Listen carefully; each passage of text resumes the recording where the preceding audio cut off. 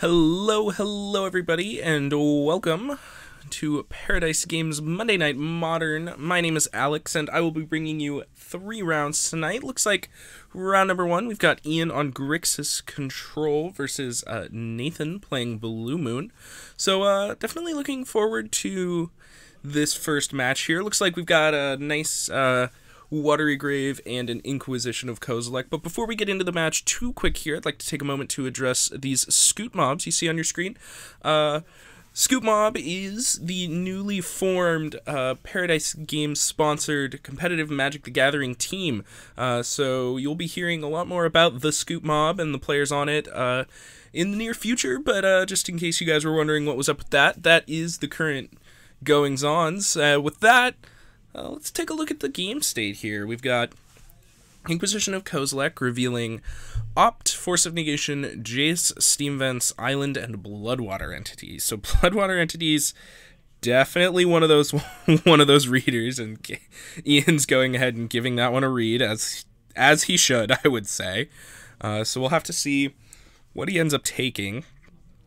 Of course, it's that Force of Negation or Opt. I would expect one of those to go away, and he does decide that the Bloodwater entity is the one to go. Makes a lot of sense to me.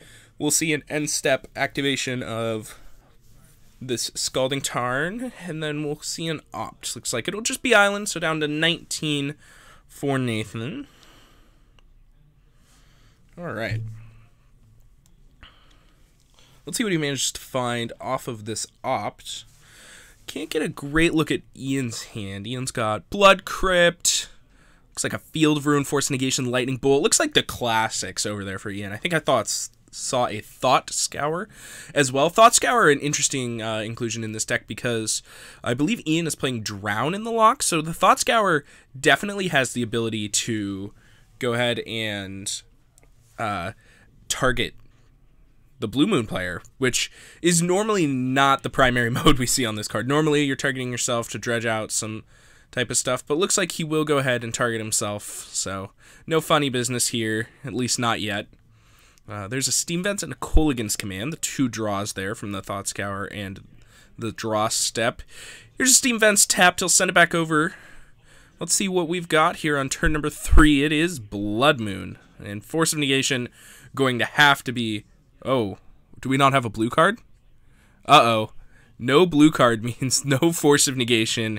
Means that Ian is locked out of playing any of his spells currently. He's got a Lightning Bolt, but that's the only one he can play. Here's a Creeping Tar Pit, better known as a Mountain.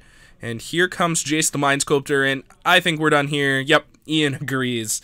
A surprisingly fast game number 1 there from this matchup. You wouldn't expect that one to just run over real quick, but alas, it is. So let's go ahead and take a look at both players' sideboards here. Over on Ian's side, we have 3 Collective Brutality, 2 Pairodice Trader of Get, 1 Dispel, 1 Engineered Explosives, 2 Plague Engineer, 2 Disdainful Stroke, 2 Infernal Reckoning, and 2 Ceremonious Rejection. So obviously, we're playing a control mirror here of types, so we want to sideboard according to that. Disdainful Stroke seems pretty good. It counters Cryptic Command, but that's probably the only target you can really expect to hit, so that one's kind of interesting. Ceremonious Rejection, obviously no good. Engineer Explosives, that one is a little more appealing. It deals with Young Pyromancer tokens, it deals with Blood Moon, it deals with Thing in the Ice. We've got Dispel, that one seems like great to me, and then we've got 3 Collective Brutalities and 2 Pairodice. I could see an argument being made for all of these cards. I'm not certain if I'd want them. It probably depends how Ian's main deck configuration is on what he, has that is just going to be bad that he needs to take out. But let's go ahead and take a look at Nathan's side. Nathan has 2 Young Pyromancer, 1 Blood Moon, 2 Magmatic Sinkhole, 1 Kefnet the Mindful, 1 Vendilion Click, 2 Abrade, 1 Flusterstorm, 2 Ceremonious Rejection, 1 Disdainful Stroke, and 2 Mystical Dispute. So this one looks a little bit more suited for this controlling mirror. I like these Young Pyromancers quite a bit. The extra Blood Moon, I would be surprised if Ian got nearly as hard as he did in the last game by Blood Moon again, but I do think that, you know, having seen how game 1 played out, he could make an argument for that one, but I'd probably leave it where it is. Kefnet the Mindful seems excellent. I think it's an indestructible 5/5. It's going to draw you some extra cards or whatever. It's a threat that matters.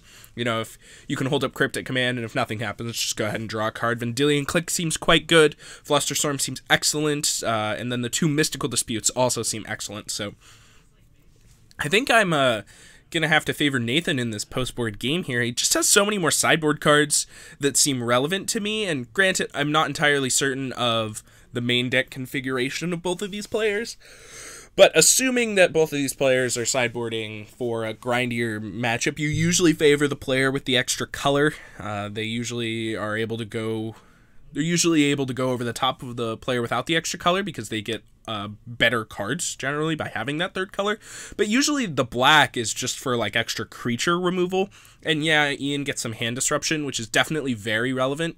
But all in all, I think Nathan might be better prepared for a post-board game here. So we'll have to see how the games play out.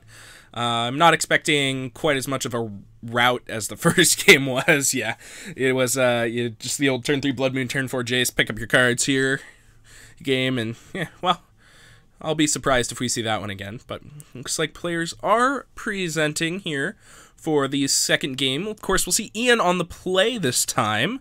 Hopefully he can use that to his advantage. Let's take a look at both players' opening hands. Alright, Ian's got good mix of lands and spells. I see Drown in the Lock, all of his colors. Definitely a few too many lands, I'd say. I think he has a Cryptic Command as well. Snapcaster Mage. Yeah, I think that's a pretty good hand. Ian's probably going to be forced to keep that. Looks like both players will, in fact, keep their hand. There's a Snapcaster Mage off the top for Nathan. So we'll likely see some Snapcaster Mages battling at later points. Untapped Steam Vents past the turn, so definitely a few red alarms probably going off in Ian's head. Cards Opt, obviously the big one, but then Mystical Dispute, another one that could be pinging to his mind if he's paying attention, and it looks like the real culprit here is Spell Snare. So here's Inquisition of Kozilek. We've got Spell Snare, Snapcaster Mage, Young Pyromancer, Thing in the Ice, and Bloodwater Entity and Cryptic Command, I believe, as the non-land spells there. So that's quite the slew of problems. A little short on lands there is Nathan. So he's only got the one Scalding Tarn. So if he bricks for too long here, he might end up out of luck. But we'll see what Ian decides to take. If he's short on creature removal, he might be forced to take that Young Pyromancer. So I think that we're going to see... I would assume that we're going to see Young Pyromancer hit the bin here. It looks like Ian agrees. I believe that is the most powerful card in Nathan's hand. It's the hardest one for Ian to deal with. You don't want to spend multiple cards on that. And this is a nice, clean 1-for-1 with the Inquisition of Kozilek. So we've got Island coming out of a Scalding Tarn here. I didn't catch Nathan's draw step, but we definitely need to be on the lookout for him to be missing lands. The best way to lose a control mirror is by missing your land drops. So Nathan kind of on the greedy side here, keeping this 2-lander, presumably. Of course, he's on the draw, and his hand was good and has, you know, quite a few early plays, so I don't disagree with the keep. But he is in danger, and looks like Island for turn, so I'm sure Nathan was very happy to see that. Here's the Thing in the Ice we got to look at. Looks like Ian elects not to crack his fetch land at end of turn. Takes a draw step. His draw step is Collective Brutality, I believe. So those did, in fact, come in. Meanwhile, we see a nice Drown in the Lock take out Thing in the Ice. I'm a little surprised that we saw that now. I mean, I know that Ian's playing around counter magic of Nathan's and, you know, just need to get the threat off the board. But regardless, he is not punished. He just gets to take his draw step again. I will expect we'll see an untapped land here to be able to counter the to be able to have the Cryptic Command up. So here is end step Snapcaster Mage, just as a 2/1 that attacks. Nathan really taking the aggressive line here. I'm curious what his plans are here. I mean, well, it seems obvious what his plans are, but I'm curious if it will work. I think we see time and time again Nathan take these aggressive lines in these control mirrors. He's always, Lightning Bolt you, Snapcaster Lightning Bolt you, Mystic Sanctuary, put this Lightning Bolt back on my deck. End step Snapcaster Mage, attack you with it. And so, it seems to me like Ian's probably just going to be able to flash in a Snapcaster Mage of his own at some point and be able to get slightly more value off of it. Of course, he does have to worry about the Spell Snare in hand from Nathan currently, so it looks like he's just going to go ahead and be willing to make that trade now. Spend your 1 mana, I'll spend my 2, I'm not doing anything else this turn. I think I agree with this choice from Ian. I think that's a pretty heads-up play. Your opponent's, already tapped some mana. It doesn't look like they've got anything else big. Just go ahead and tap out of your Cryptic Command. Trade your Snapcaster Mage for their Spell Snare now. Go ahead and be able to leave your mana up for more efficient turns later. Meanwhile, I believe that's the Royal Scions Ian found, so definitely powerful. It doesn't generate card advantage, but it definitely generates card quality. And when we talked about making sure we hit our land drops and all that, I wouldn't be surprised to see Ian deploy that. It looks like Steam Vent's going to enter the battlefield untapped. He'll take 2 from that, and here is the Royal Scions coming down. We'll see if Nathan has anything to say about that. Looks like no. He'll go ahead and loot Lightning Bolt off the top. I expect that we'll just see that one hit the bin. Seems worse than his other cards in hand to me. Collective Brutality, of course, can deal with the Snapcaster Mage for 0 mana, giving it -2/-2 when you also go to look at Nathan's hand. Of course, when you do that, you're investing 2 cards in a single spell, so, that's almost always going to ensue a fight from Nathan. Getting to counter that Collective Brutality is really, really important, and it looks like that might be the reason Ian just goes ahead and lets it go. Let's see what Nathan finds. Jace the Mind Sculptor. Cha-ching. Alright. Jace is a big game, but we'll have to see if he manages to find a time to get it down safely. He doesn't know this, but if he just jams it right now, he would be able to get it under Ian and just have a resolve Jace the Mind Sculptor. Of course, after that, I assume we'd see Ian, try to gun it down with a nice Lightning Bolt and a Creeping Tar Pit, but regardless, no worries. Here comes a fetch for Mystic Sanctuary. We saw Ian holding on to that fetch for basically the entire game. He played it on like the first turn of the game or something. So we'll see him go ahead, untap. I think he just put the Drown in the Lock into his hand instead of on top of his deck, if I'm correct. I think that might have been an error there, and I believe I assumed he was just shortcutting for the turn, but I do believe that he drew an extra card here. So I think that that's probably going to have to be resolved. Maybe we'll have to get a floor judge here on this. Hello, new man. Thank you for tuning in.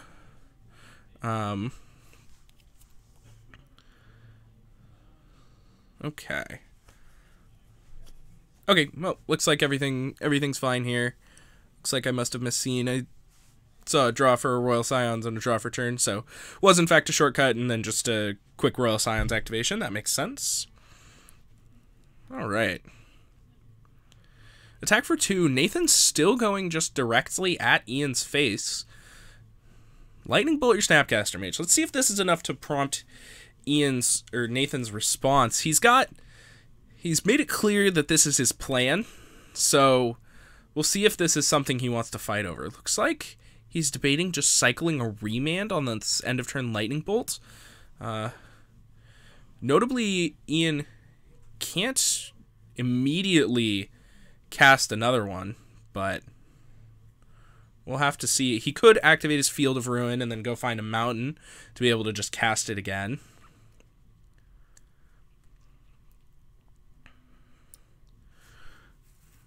Nathan really thinking about this one. Looks like he's going to decide now's the time to go crack a fetch land. Perhaps we're going to go find a Mystic Sanctuary to be able to draw the card or draw the spell we put on top with Remand, but it looks like he scrolled right past one. No, just basic island it is. I'm very curious to see how Nathan deals with this. I mean, Remand or your Lightning Bolt doesn't seem particularly effective. It's only a 1-mana spell. You know, Ian will probably just crack his Field of Ruin and do it again. But looks like maybe a bigger spell here. Cryptic Command. Counter bounce your Royal Scions, I believe, were the modes there. But regardless, counter, and we'll see if Ian elects to pick up his Mystic Sanctuary. Indeed he will. So counter, pick up Mystic Sanctuary are the modes there. Lightning Bolt will take out Snapcaster Mage, and then we'll go over to Ian's turn, who is now firmly pulled ahead in this game.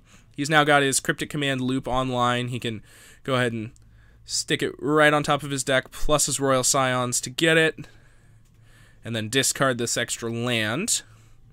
And I think Ian's probably just working towards a nice Royal Scions ultimate to be able to deal a good bit of damage, but more firmly just pull ahead in cards. Ian does need to win the game at some point, and notably the Royal Scions ultimate does not do that. But from the position he's in, it seems like he is advantaged despite having fewer cards in hand than Nathan. Nathan, I believe, pinched on mana. I touched on the mana being a problem earlier on in this match, and this is something that can happen when you keep a 2-land hand.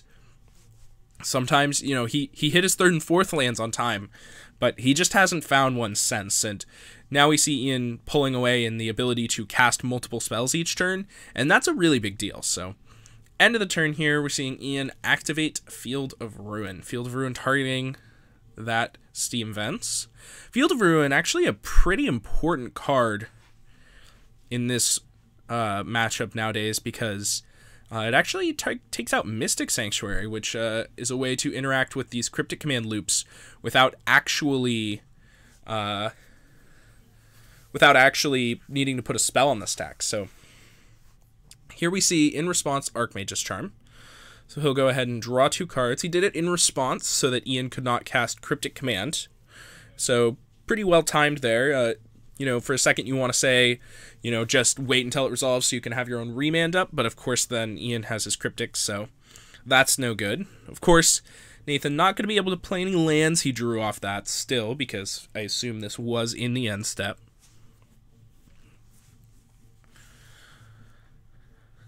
Alright, so let's go over to Ian's turn. We'll see him take a draw. Land, plus the Royal Scions Cryptic Command off the top. Ian still electing to just leave his mana where it is, not willing to discard any of his powerful spells, to be able to progress his mana. But of course, Nathan now catching up. Ian only has 6 lands, so it's not like we can see a huge flurry of spells here from Ian. He does have Cryptic plus Drown in the lockup, but Nathan knows about both of these spells, so we'll have to see if he wants to do anything. Initial reaction is no. Here comes the Royal Scions ultimate. He'll draw 4 cards and do, I believe that's 8 damage to Nathan. Just chunk him down to 8. 8 it is. So now I assume we'll see Ian start to make some land drops. At least I would hope so. Ian's going to be pretty sad if he doesn't get to play a land here, but he might actually have missed on lands. Looks like Collective Brutality. I expect this is Duress You as the mode. Look at target opponent's hand, take an instant sorcery. Looks like we are escalating it, so this must be drain and look at your hand. So that leads me to believe that Ian's trying to look for some way to close out the game. Perhaps he drew some relevant threats. He also discarded a land, so I'm sure he has another one that he can play for his turn. But I'm mildly surprised that he didn't play his land before doing this. He could need the extra mana. You know, the fact that he didn't do that and discarded a land really just telegraphs to Nathan that, no, I only have the 1 piece of interaction, or, 2 if I can play double Drown in the lock or whatever. But you're basically just telling your opponent that you don't have, like, a random spell snare as well, or a spell pierce even. And that's pretty relevant information for Nathan to have, I think. So I think a small misstep, but in the end, probably not going to cost him too bad. Here is Drown in the Lock, your Snapcaster Mage. Ian does not want to tap out for the Cryptic Command, wants to play around Spell Pierce as much as possible. Of course, has played into Spell Snare, so we'll see if that ends up mattering. Remand here, plenty good to take out the Drown in the Lock with only a Mystic Sanctuary and a Steam Vents back, and this is why I think Ian should have played his land before he did this. He would have been able to go find a swamp or a black source of some kind here with this on the stack, and then Remand wouldn't have been able to just, you know, hard counter the whole stack like it's about to. Of course, the Snapcaster Mage will be able to just find the Spell Snare in Nathan's graveyard, and that's going to be a very clean exchange here for Nathan. He's going to be a clean 2-for-1. Snapcaster takes out the Spell Snare. Remand, you're Drown in the Lock. I draw a card. Mystic Sanctuary, put Archmage's Charm back on top. Snapcaster's going to Spell Snare your Collective Brutality that you had to discard a card for. So Nathan really getting the best out of this exchange. Not only did Ian discard a card for his spell, Nathan also got to counter it for a single mana, plus he got a 2-1 out of the deal. So this really feels like kind of like a 3-for-1 here for Nathan. And I think it might have been able to be prevented if Ian had just played his land before he tried to do that. So I think a small misstep here could cause Ian to lose a lot of the footing he had. And notably, now his Royal Scions is under duress as well. Because Nathan just has a 2-1 he can just untap and attack it with. Of course, Nathan is at 7. And, you know, Ian looking to try and finish out the game, notably, by sending more and more damage at Nathan, so that's something we'll have to be aware of. Here is Snapcaster Mage, Lightning Bolt. I expect Lightning Bolt to go at Nathan's Snapcaster Mage. There's a Force of Negation in Nathan's hand. I wonder if he's really thinking about that. For that play to be reasonable, he'd have to have a way to get this Snapcaster Mage out of the way as well. It looks like he is going to force it. Exiling, Bloodwater Entity. So let's see what Nathan's plan here is. He must want to get this Royal Scions off the battlefield. I agree, it matters quite a bit. But I expect him to have a way to deal with the Snapcaster Mage. I mean, if we're just attacking and trading Snapcaster Mages here, like, that doesn't seem like a really great plan to just randomly force this Lightning Bolt. So, looks like the attack has been declared, and Ian's just debating whether or not he actually wants a Snapcaster Mage or the Planeswalker. And yeah, he just wants the Snapcaster Mage. It's pretty surprising. Nathan's at 7, which is not super low. I would expect this type of play if Nathan were at like 4 or less, but that's still 4 attacks with Snapcaster Mage. That is a lot of Snapcaster Mage attacks, so somewhat surprising here. What about the Spellground playmat? I don't really know anything about the Spellground playmat, I must admit. I've never played it, so I know that he's a fan of that Spellground playmat. He uses it a lot, but I have to be honest, I don't really know much about it.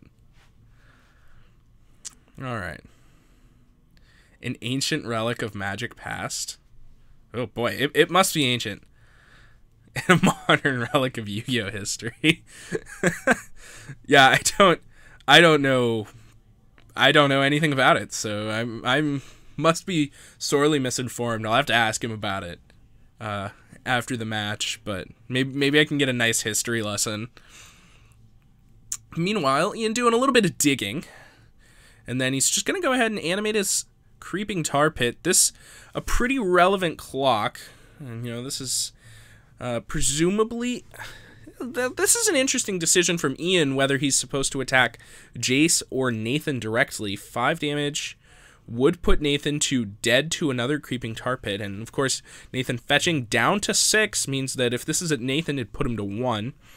Hopefully I'll get confirmation from the floor whether or not this attack is going at Nathan or at Jace, because that's a pretty interesting decision.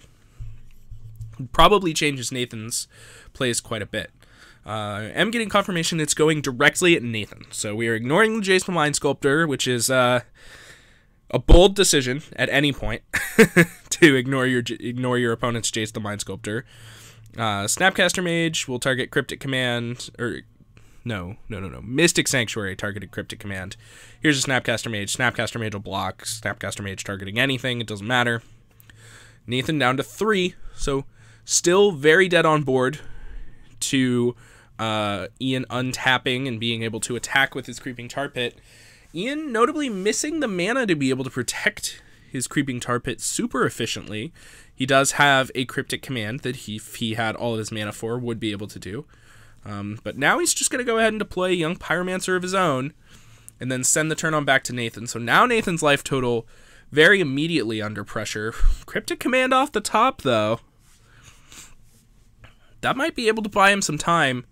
Ian will untap with Tar Pit activation plus Cryptic Command backup. So I believe that Nathan's going to need to do some digging with his Jace to be able to get out of this. But yeah, it's pretty tempting to just go ahead and get that young Pyromancer out of here. That one's pretty rough. Ooh, Drown in the Locks, the draw. Alright, here's the activation of Creeping Tar Pit. We're going to see him go to combat. Nathan, of course, going to cast Cryptic Command. This should be bounce your... No, doesn't matter. Doesn't matter what the modes are because Ian shows him the counterspell, and that is enough for game number 2 to go back over to Ian's side. So now we'll see a nice tied-up match. That game 2 looking a little bit more like I expect the match to. We saw a blazing fast game 1, but yeah, it's pretty rough. Dead to Creeping Tar Pit AMA. Yes, I would like to ask you. I have many questions. How did you end up dead to Creeping Tar Pit? Did you forget he had Creeping Tar Pit? Modern is not quite as popular as Pioneer in this store. Modern Pioneer tends to have about 20 players, and Modern usually hovers around 10 to 12. Pioneers is the super new hotness, but we will be starting up weekly Pioneer here on Thursdays. So if you're looking to come out and play some Pioneer, Thursday is going to be the day moving forward in December. Obviously, we're not going to be having Pioneer on Thanksgiving, but we will be in the near future. So I believe we're also going to be streaming Pioneer on Thursdays. So looking forward to that. I wouldn't say Modern's dead. But it definitely took a hit from Pioneer, but so did Standard. You want to talk about a dead format? Let's talk about Standard. All right. Big fan of Moose Munch. I can't say I know what Moose Munch is, Nubtub. You're gonna have to inform me on that. I feel like everybody's making a fool of me. And Once Upon a Time, you cowards. Once Upon a Time did nothing wrong. Come on, guys. Once Upon a Time is just out there living its life. It's a 0-mana cantrip. It's fine. Oh, you're writing a Once Upon a Time book? You can go up there with Stephen Menendian and his Gush book. It can be on the store, side by side, on the shelves. That sounds excellent. I would read the Once Upon a Time book, to be honest. A Moose Munch... Well, a Moose Munch book sounds less interesting than a Once Upon a Time book, to be honest. I think you should write the Once Upon a Time book instead of the Moose Munch book. At least Chapter 1 better be what is Moose Munch, because I don't know what Moose Munch is. I assume it's a snack of some kind, but it sounds like it's for mooses. And, I'm less off that. And before you flame me about the plural of moose, I do know that it is not mooses. Alright. Take a look at game number 3, Heinous Play Design Decisions for 2019. I'm gonna avoid taking this stream in the We're Gonna Flame Wizards of the Coast direction, at least for a little bit here. We're playing Modern, we don't have to worry about heinous design decisions until we see Oko on camera, so... Take a look at game number 3 here. Got about 20 minutes left in the round. Should be plenty of time for these players to finish up, hopefully. Looks like Nathan's going to keep his 7 Ian on a Mulda 6 real quick. It's pretty normal. I believe this is the first mulligan we've seen the whole match, so feeling pretty good. A Mulda 6 on the draw, not the end of the world, especially with the London mulligan. Makes it a little more palatable, so Ian hopefully shouldn't feel too far behind just yet. Of course, we want to avoid seeing any Mold of 5s, but this hand looks keepable to me. 3 lands. Looks like Thought Scour. I think I saw a young Pyromancer in there as well, mayhaps. So we'll see how this ends up playing out. Here's Scalding Tarn from Nathan on the first turn of the game. Dreadbore off the top for Ian. Of course, that one has a little bit more text in these control mirrors, being able to deal with Jace, but I think Jace is the only real Planeswalker in Nathan's deck. You know, a lot of times these controlling decks have many Planeswalkers nowadays, between Narset, Teferi, and all that. But I think it's just Jace for Nathan. So I wouldn't be surprised to see this Dreadboard just pointed at Thing in the Ice at some point in time. Scalding Tarn's going to go find a Steam Vents, enter the battlefield tapped. It seems pretty standard here. Scalding Tarn on Ian's side as well. Ian's going to go ahead and see the flop.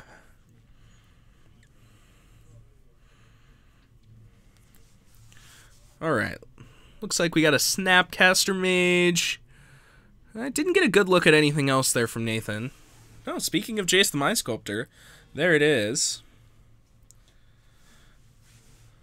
Alright. Here's an end-of-turn Thought Scour from Ian. Just fetching out Island. Looks like he's going to take a second guess on that, but yeah, Island it is. With Thought Scour targeting Nathan. Cha-ching! There's the Drown in the Lock payoff. I mentioned it earlier. So we can expect this Drown in the Lock to be online now. Of course, it does help Nathan's Snapcaster Mages out. So that's definitely a relevant problem. And Nathan does have the Snapcaster Mage. So, you know, Cryptic Command's pretty relevant card to have in Nathan's graveyard that Ian's going to have to remember for the future, that Nathan does have access to Snap Cryptic as soon as he hits his requisite lands, of course. So another land go from Nathan. Looks like a lot of land go early on in this game. Pretty standard. Players deploying their cantrips at opportune time, finding their mana, making sure they get to cast their spells. Oh boy, is the chat going off on Oko? What have I done? I tried to avoid it. I'm sorry, chat. It's alright. I appreciate the activity. That's pretty nice. Alright. Looks like a swamp. No. Well, looks like we might see something. Snapcaster. The dry Snapcaster Mage. Once again, we saw Nathan do it in the last match. Here comes Ian with the dry Snapcaster Mage. Apparently, this is just the strategy now. When you're on the draw in the control mirror, you're just supposed to ambush Viper this thing. I don't know. Maybe I missed, like, something at some point, but, like, I can't remember the last time a Snapcaster Mage just got there. You know? Like, they just never get there.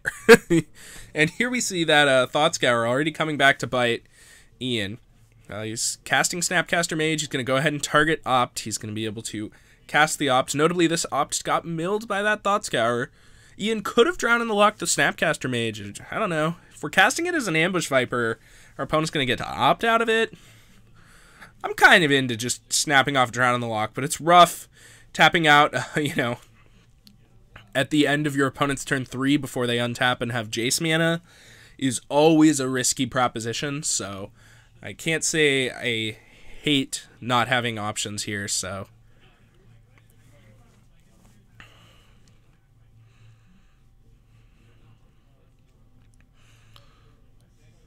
looks like oh, that was a Ian's still thinking about the Snapcaster Mage. Oh boy. All right.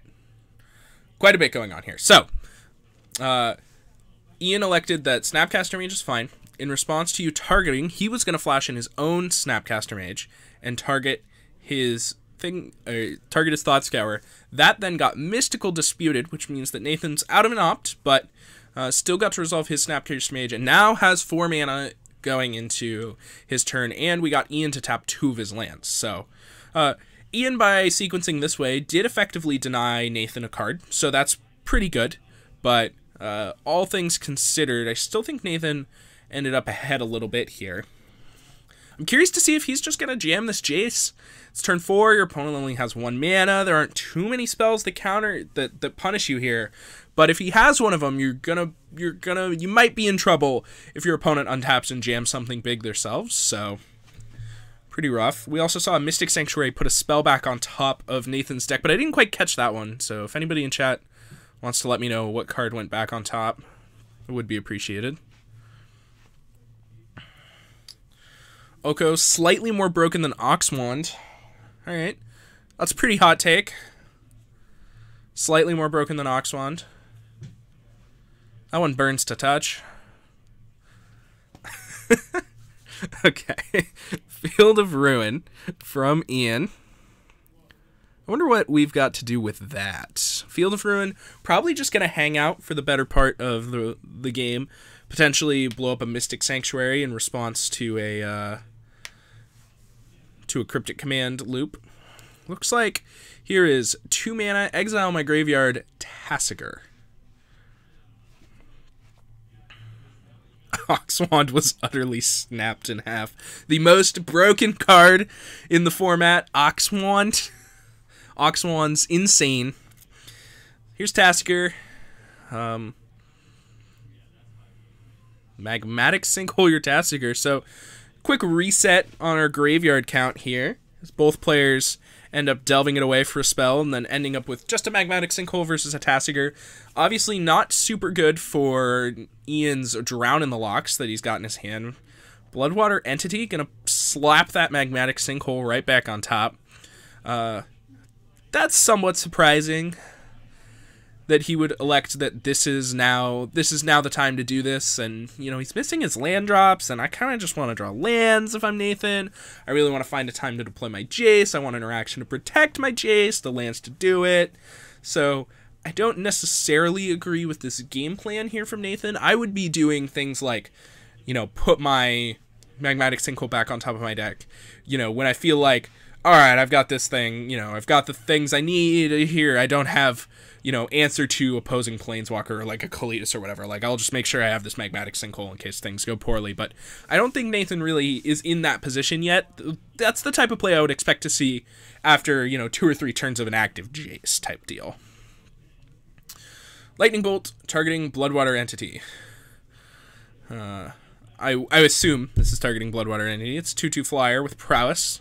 Thing beats pretty hard. Ian's a 13, so relevant clock. Of course, that puts one more card in Nathan's graveyard for his Drown in the Lock, but it's still only a single card. So Drown in the Lock currently pretty much offline.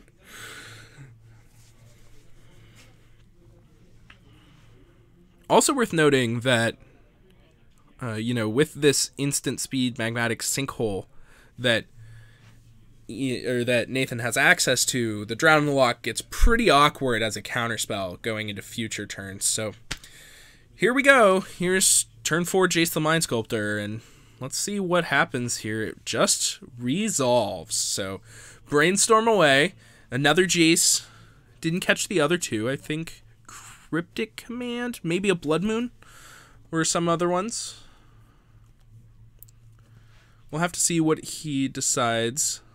Looks like Jace went back on top, and I think he's got to put one more back on top, if I'm not mistaken. Nope, looks like no. Yeah, looks like he already put back the requisite 2. I only saw the Jace go back, but I'm sure Nathan is not cheating, knows how Brainstorm works. He's been playing with Jace for plenty long. I would hope he knows how it works. So, looks like Ian debating giving Nathan a free shuffle here. But, you know, he gets to spend his mana, turn this Field of Ruin into a colored source. I assume that's going after Mystic Sanctuary. And, looks like it must have resolved, but I don't see Nathan doing anything yet. Oh, it went after Steam Vents. Interesting choice. I'd expect Nathan to just go find a mountain here, but I do think I would have preferred to go after the Mystic Sanctuary there. It's definitely the more problematic land in the future. Is Nathan thinking about just leaving himself with no red here to find a 4th blue?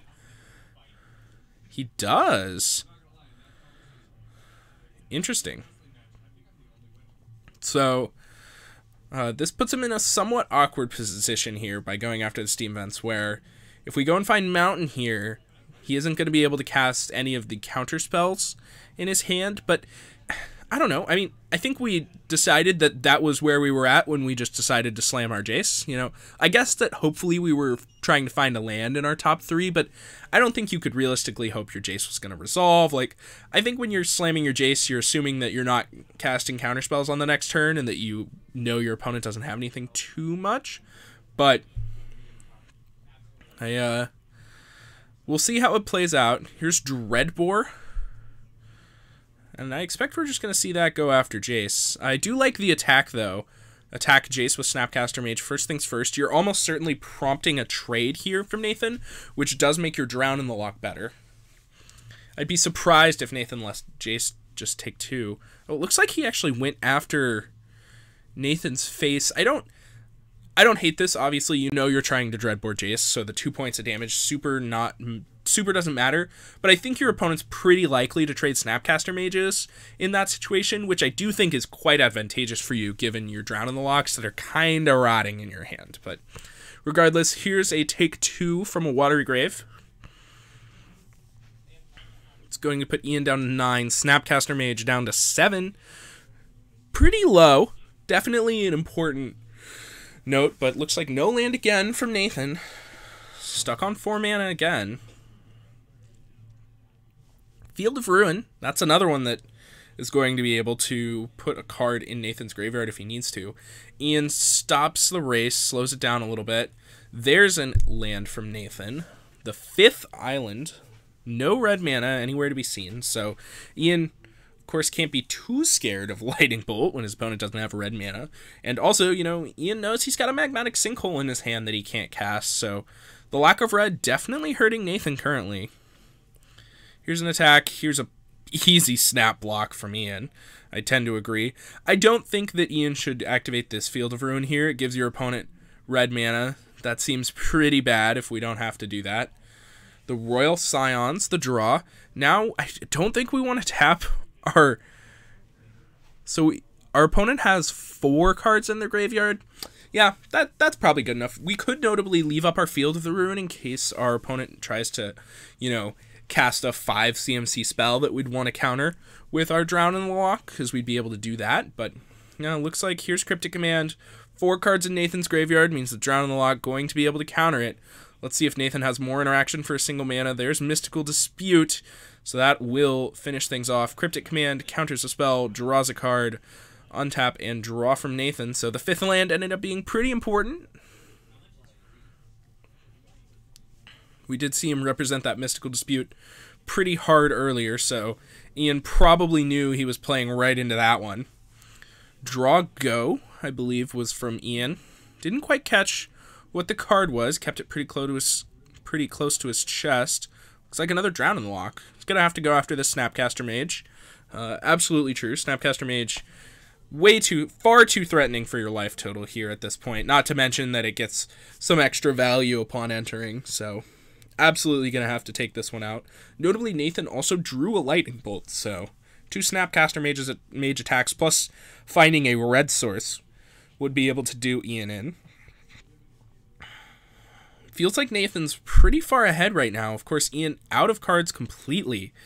He does still have the mana advantage, but it doesn't matter too much when you have no cards.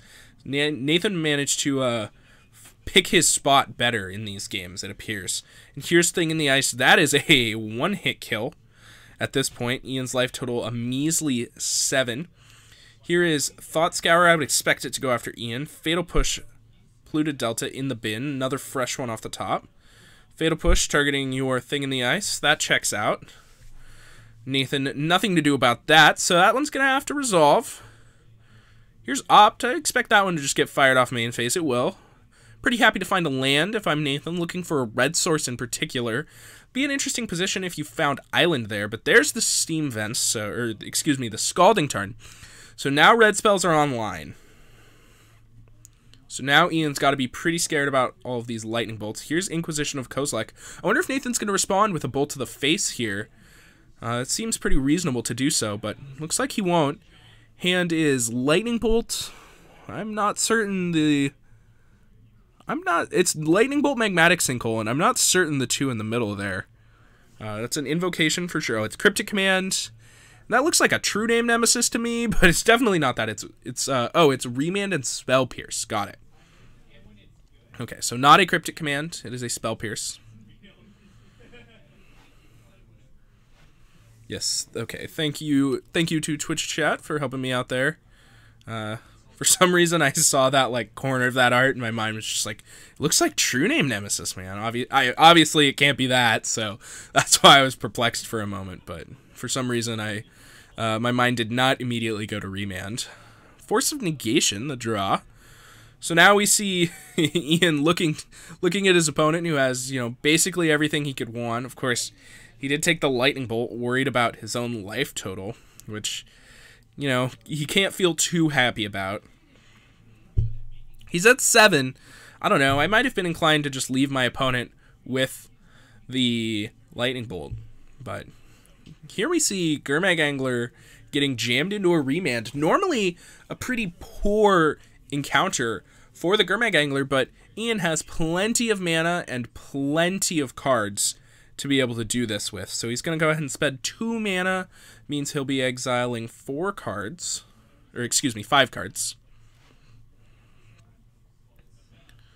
So, let's spend an extra mana. There's the total 7. So here is 7 mana for Gurmag Angler. We'll see how Nathan wants to deal with this. Looks like he'll just let it resolve and then take the opportunity to Magmatic Sinkhole away some of the cards in his graveyard. Of course, he knows that exiling the full 5 to the Magmatic Sinkhole is definitely an advantage here because it turns down Ian's Drown in the Locks. Of course, he does still have, it looks like 6 or 7 cards in his graveyard, so not an immediate payoff, that's for sure, but it is going to matter at some point. So, was that Thunderous Wrath? Off the top? Miracle it for 1. Put you to 2. I guess Ian's glad that he got rid of that Lightning Bolt. Jeez, what is this Thunderous Wrath doing here? Hello. So now Ian knows that he's dead to a Mystic Sanctuary, which, that Scalding Tarn definitely is representing. So the Mystic Sanctuaries plus Thunderous Wrath, that's a pretty cute interaction, especially with the Bloodwater entities floating around in Nathan's deck. There is the Mystic Sanctuary. It's going to be able to put Thunderous Wrath right back on top. Plus, plenty of interaction in Nathan's hand means that I expect that Ian's not going to be able to live through this next turn. I think the Thunderous Wrath probably just going to be able to do him in. Of course, we'll have to see. Here's Thunderous Wrath targeting you. Let's take a look at Ian's hand. It better be good. Cryptic Command. Expect this to be counter draw. Remand, and that will do it. Means we'll see Nathan take him out. Yeah, I believe that Ian did have an opportunity to that Ian had an opportunity to use his Field of Ruin there to take out, to force Nathan to shuffle his deck, but I think he must have missed it, which meant that Nathan does find the victory. But that was a pretty fun match. I definitely enjoyed that one. I'm always down for a good old-fashioned control mirror to start off the night. Love seeing some cryptic commands fling back and forth. With that, I would like to take a moment to thank the first sponsor for tonight's stream. I would like to thank Tabletop. Tabletop is the best in board game apparel brands. We've got the holidays coming up. Anybody who enjoys board games in your family, or you in particular, Tabletop is the best in the business. Their clothes are super comfortable, super soft, they're super high quality, and everybody likes, showing off the stuff they enjoy on their clothes. So I highly recommend, if you guys are into any type of board game type deal, go ahead and check out Tabletop. We're going to leave you with some Hot Damn Scandal real quick. We'll be right back. That was the last match, so I will be right back with our second round for the night. So make sure you don't go anywhere. I'll see you guys in just a minute or two.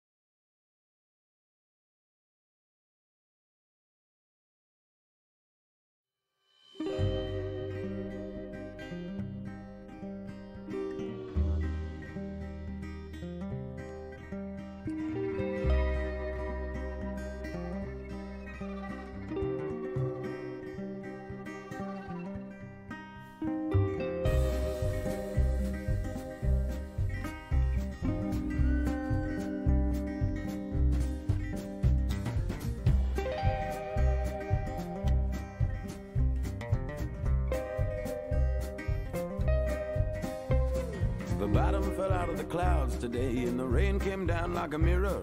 One big sheet and it shattered on the ground. Now it's 7 years of bad luck all over this town. It's collection time on all of your debts, and you can't get by just talking. Your smile don't work, and your car don't start, and your doors ain't keeping you alone. No, not even if you lock them. No, not even if you lock them. When you're tapped into that bit of fame, just about anything feels good.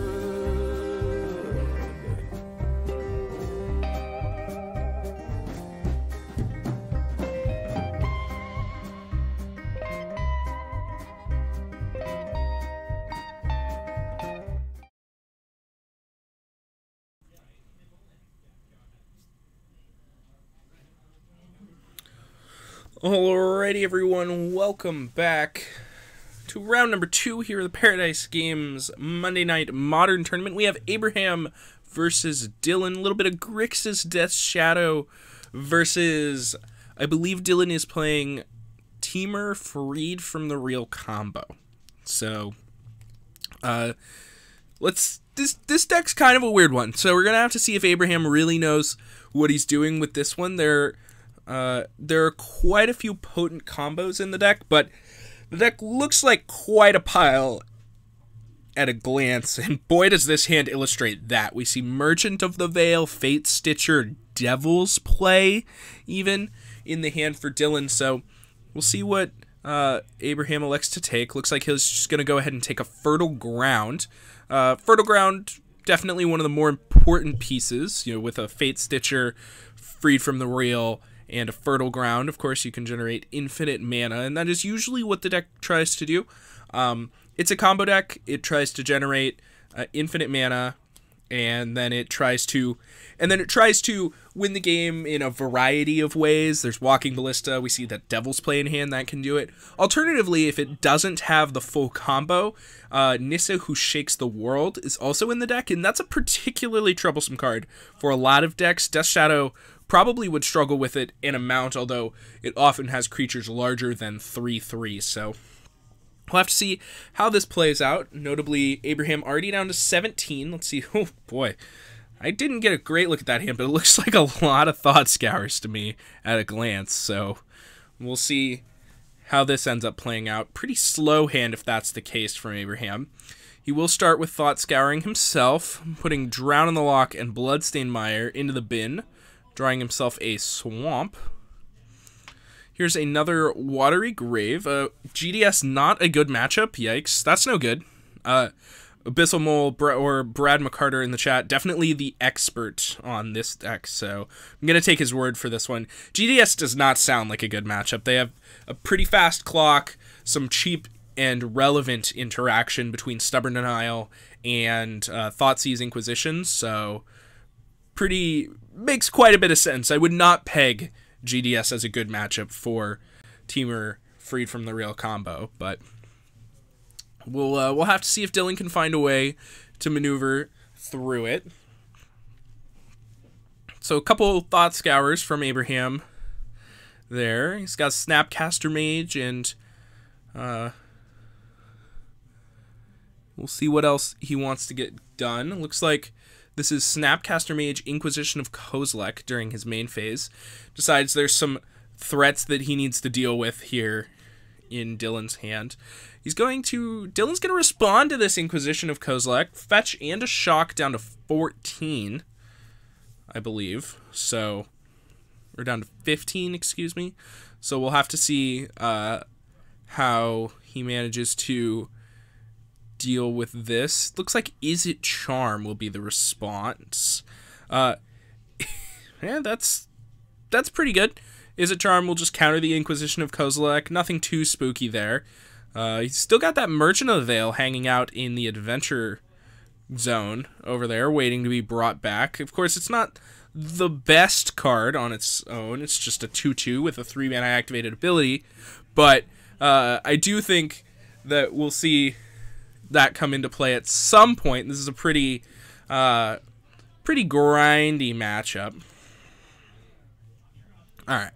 We've got Wooded Foothills from Dylan. And it looks like just send the turn back over to Abraham. Now, notably, he did not cast the Merchant of the Veil that he has in his Adventure Zone, so presumably he's got something else to do with his mana. He just shipped it back. This is a whole lot of nothing that Dylan's doing currently, which sometimes happens when these GDS decks disrupt these combo decks, but Dylan is going to need to find something to do here at some point, otherwise he's just going to die to a Snapcaster Mage. So, we'll see how that plays out. Dylan down to 13 now. His main phase 2 Serum Visions. Looks like we'll see one to the top, one to the bottom. Abraham drew his copy of Island as well. And you're not super happy to keep drawing these basics when you're Abraham. You don't really want to be doing this. This isn't the matchup where you want your basics. You just want to draw your fetch. You just want to draw your shocks and your fetches so that you can ping yourself down to, you know, that life total where Death Shadow starts becoming relevant. So we'll see if he manages to ever get the namesake card of the deck and play this game. But as of now, he's just struggling to get himself down to a low enough life total where that matters. And, you know, Dylan's deck is not super good at pressuring your life total, so I definitely think that Abraham, if given the option, would absolutely start pinging himself down to a low enough life total to have the option to play these Death Shadows, regardless of if they're in his hand. So it's unfortunate that he doesn't have that ability. Meanwhile, on Dylan's side, there's the Nissa Who Shakes the World off the top that I mentioned earlier. Definitely one of the better cards for him to find. If he manages to find another land, he's going to be able to just kind of jam that and hope it sticks, probably is where he's at. It's pretty unlikely to stick, given that we know Abraham has the interaction to make it not stick, but, you know, maybe Abraham will just tap out this turn, but we'll see. Alright, here's another Thought Scour targeting himself. Must have been the draw for turn, otherwise I assume we would have seen Abraham fire it off at end step there. Not too much you can be scared of at instant speed, especially with 1 mana from the Teamer freed from the real deck. Alright, let's see if Abraham's willing to trade his Snapcaster Mage for a Merchant of the Veil, and more importantly, if Dylan's willing to make that trade as well. Here is the Polluted Delta, so Polluted Delta will be able to get Abraham down to 12 life. Also find himself red mana, which until now he's been missing, so that's pretty important. Blood Crypt is the find. So Death Shadow now online. Of course, it's only a 1/1, so it can't even attack by this measly Merchant of the Veil, but, you know, maybe Dylan will make a trade. Well, looks like Abraham's just going to go ahead and demand that it get off the field with a Fatal Push. Pretty impressive to find a use for the Fatal Push here, actually, because they're pretty dead in this matchup. But here come the last 2 cards in Abraham's hand, both Death Shadows. Let's see how this goes now.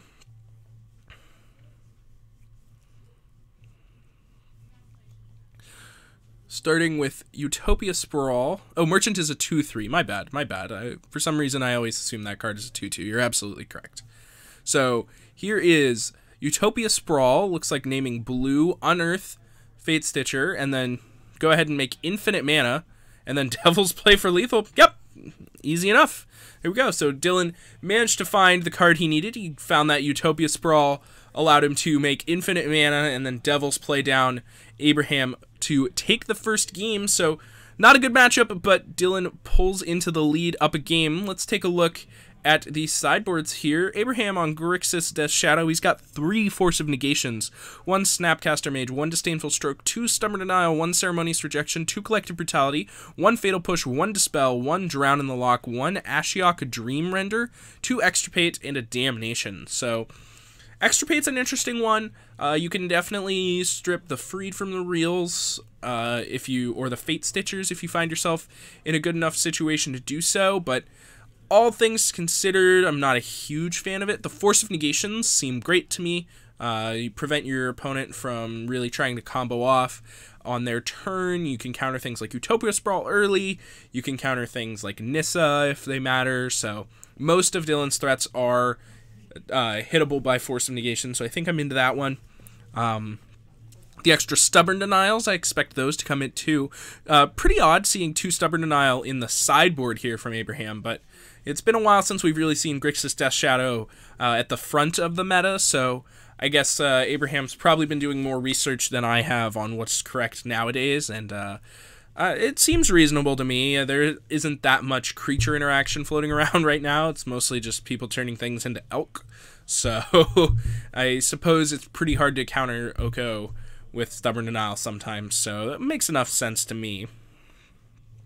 Let's see. Meanwhile, on Dylan's side, we have 2 Veil of Summer, 2 Tireless Tracker, 2 Dispel, 1 Lightning Bolt, 1 Flame Slash, 1 Magnetic Sinkhole, 2 Mystical Dispute, 2 Grafdigger's Cage, and 2 Inferno Titan. So this is definitely interesting. Inferno Titan feels like this might be the matchup for it. It costs a lot of mana, but if you get there, it definitely is a card that GDS is probably not going to be able to beat. So I could get behind that. Flame Slash is kind of awkward. Magnetic Sinkhole at least deals 5 damage. So I think I buy that one. That one's probably good enough for me. Veil of Summers are slam dunks. Tireless Tracker is another interesting one. I guess we're probably trying to grind in this matchup because we can't really expect to combo our opponent in a post-board game. So I suppose those will probably come in. Dispel, if we want to try and fight our combo through, is another interesting choice. Same with the Mystical Disputes. So that's a kind of interesting sideboard decision. We can go Veil of Summer, Tireless Tracker, Inferno Titan if we're feeling like we want to go bigger and kind of abandon our combo a little bit. We could also go Mystical Dispute, Dispels, and try and force our combo through. So I don't think we probably have enough room for all of these things. So we probably have to pick a plan and try and go with it. And I could even see that change on play draw. I could see Inferno Titans in the lot coming in on the draw versus the Mystical Disputes in the lot coming in on the play. So we'll have to see what Dylan decides to do. Apparently, GDS, the most represented deck at the last European GP? That is pretty surprising. I did not know that. I wonder what caused that. I mean, I know that Grixis Death Shadow is definitely like a fan favorite. Everybody really likes the deck. It's super fun to play. It feels kind of like a legacy deck, to be honest. So it's not super surprising that people decided to play it, but at the same time, I am a little surprised that now is the time that everybody's playing it. I don't know. I would expect a lot of artifact combo decks and that type of thing. Apparently it has a reasonable Words on matchup. I buy that for sure. I definitely don't want to get my Death Shadows turned into Elk, but you know, that makes sense to me. Reasonable Words on matchup, fun deck to play. Yeah, I could easily see it being the most represented deck at a given tournament. I'm not certain what results it put up at the tournament. I definitely missed the results for that particular GP, or at least wasn't quite paying attention to those statistics. But regardless, I'm still surprised about the Stubborn Denial in the sideboard. So looks like our players have finished up with their sideboarding. So let's go ahead and see how game number 2 plays out. Of course, we'll see Abraham on the play this game. I was pretty happy with Abraham's position there. I think he was, in general, winning. But, of course, you know, one of the powers of these combo decks is sometimes you just draw the perfect card and kill your opponent. And that's definitely what we saw there. And granted, Dylan had a lot of outs to be able to do that. He needed any land to play Nissa, and that would have been able to... I don't believe that would have been able to kill that turn because he didn't have quite enough mana, but it certainly would have been able to next turn. And then he also, you know, Fertile Ground or Utopia Sprawl allowed him to do what we saw. So pretty powerful stuff over on Dylan's side of the field. He's going to take a quick mulligan here. We'll see. Make sure Abraham wants to keep his. Looks like he does. So we're going to see A 7 versus a 6. Obviously, mulliganing against these Thoughtseize decks pretty rough, especially for these combo decks that are looking for pieces. Oh, but it looks like Abraham's just going to ship it back too. So, a little bit of out-of-sequence mulliganing, but Dylan not going to wait for Abraham to make his decision. Just going to go ahead and ship back his unplayable hand. So, definitely a reasonable take there. All right, let's see if Dylan can find a more reasonable 6-card hand for his second match. Looks like he's going to go ahead and wait. This time, however, he's going to go ahead and wait for Abraham. I missed the point of shipping back your hand early, your first hand before your opponent's decided, and then waiting to look at your second hand before your opponent draws their hand. There's definite dichotomy here. I don't agree with. I think if you're going for speedy play, you know, let's not waste everybody's time. This hand's unkeepable, whatever. Great. I don't care about the points, sure, whatever. But then if you're gonna wait until your opponent's done shuffling to look at your hand, I'm off that, to be honest. I don't agree with that line, Dylan. I think he found the worst line here. So, both players taking a look at their 6s. Abraham's looks a little meh, to be honest, but looks like he will keep it. Dylan, on the other hand, we'll see if he wants to keep his. Gonna have to slap a card on the bottom. Looks like Merchant of the Veil going away. He's got a second copy of those. Merchant of the Veil, definitely a strange inclusion in this teamer freed from the real combo deck. So we'll have to see if that ends up paying off for him. It wasn't the best. So it looks like Dylan running to the bathroom real quick. So I've been told that I have to stall, which is no problem. How's it going, everybody out in Twitch chat?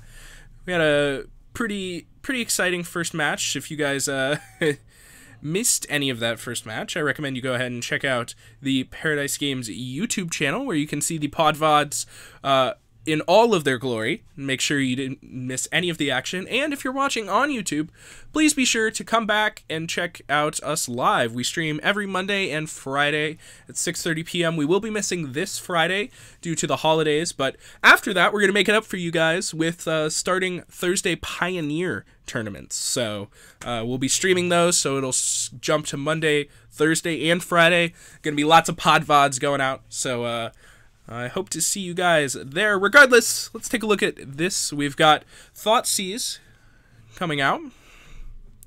So let's see what Dylan is going to be losing. We've got Muddle the Mixture, Nissa. I'm not sure what else is going on here. Looks like Utopia Sprawl going to be the take. Yeah, so we've got Utopia Sprawl, Forest Stomping Ground, Nissa, Muddle the Mixture, and Merchant of the Veil, I believe, are the cards in hand here. Muddle the Mixture, definitely an odd include here from this teamer deck. Of course, Dylan missing blue mana, so we're quite a ways off the transmute. Looks like we're going turn 1, Shock in a Stomping Ground. That'll put him down to 18. It looks like he's going to be nice and just play with the cards up for us. Of course, I expect us to see a cycling of this Merchant of the Veil at the end of the turn here. But, let's see. Yeah, I think Abyssal Mole, that all these wonky modern combo decks are definitely a hallmark of the format. But, you know, it's... yeah, you get to play your sweet combo deck. Nobody's punishing you for it. They're all just playing their Okos or whatever. And then they're like, all right, and Disruption, Giant Creature, Counterspells. Yeah, that seems like airy. This is why we see Delver decks in Legacy and also GDS to a definite certain extent have powerful combo matchups. I mean, look at this. We just see Thoughtseize into a 5/5 on turn 2. That is going to be hard for any combo deck to beat. It's super fast clock, so... interesting. 10 copies of GDS in day 2 of Columbus. That's pretty interesting.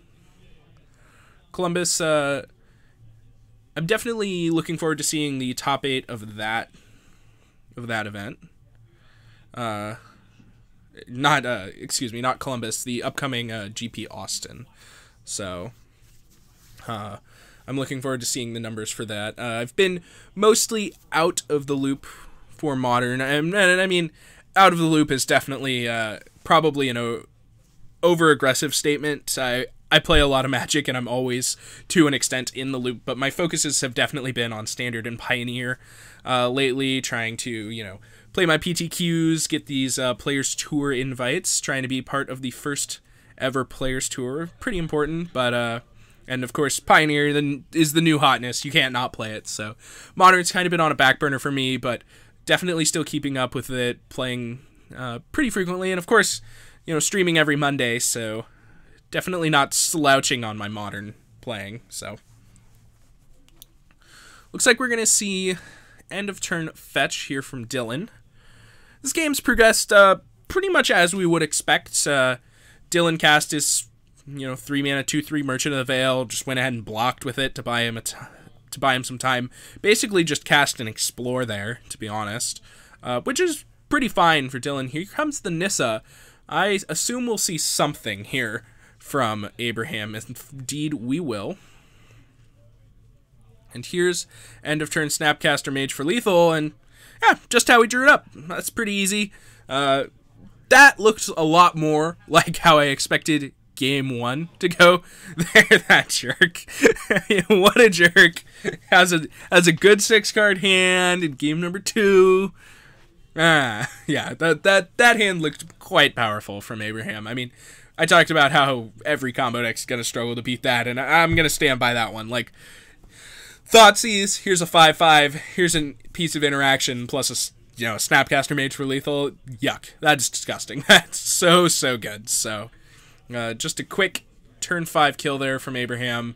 Leaves Dylan kind of on the back foot there. Of course, turn 5 kill, not the fastest that Modern has to offer, but it feels pretty blazing when they also have a Thoughtseize and a counterspell. So, pretty rough for Dylan. We'll see if he can find a better plan for this next game. Looks like he didn't go back and touch a sideboard, so I mentioned potentially swapping between your kind of mid-rangier plan and your Protect My Combo plan on play draw, but looks like he's just going to go ahead and leave it the way it is. Of course, I think Veil of Summer, definitely an inclusion in both of those. Veil of Summer, hugely important card in matchups like this. I expect that card on its own probably made this matchup probably 5% better for these wacky green-based combo decks. I mean, it counters the Thoughtseize, it counters the counter spells that are interacting with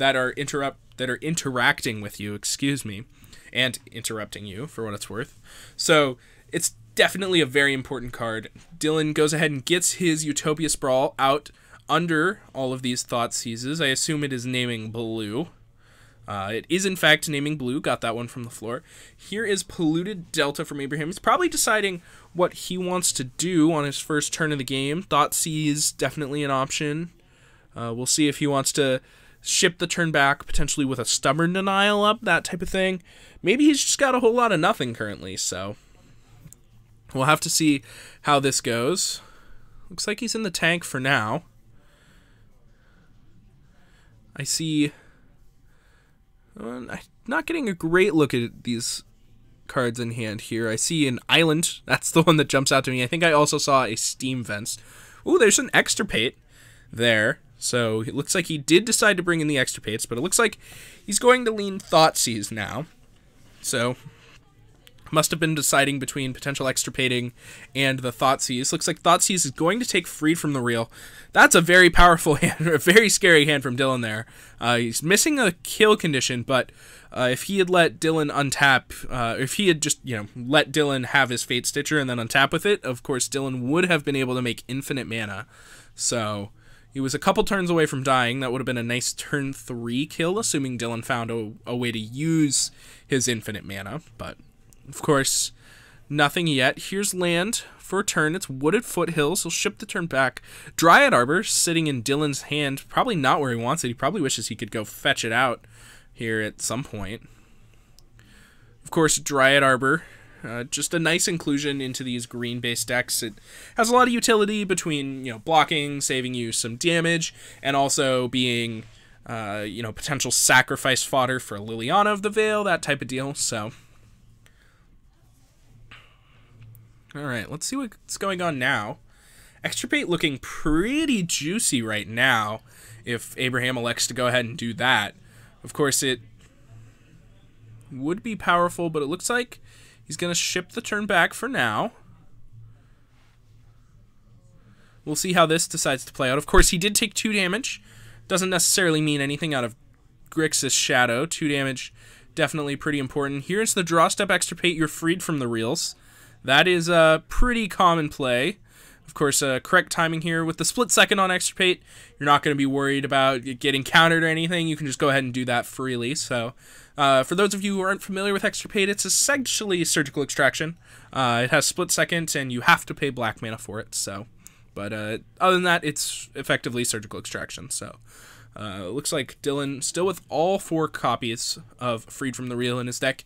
I should have looked through Dylan's deck there while Abraham was to get a idea for how he sideboarded, but I did not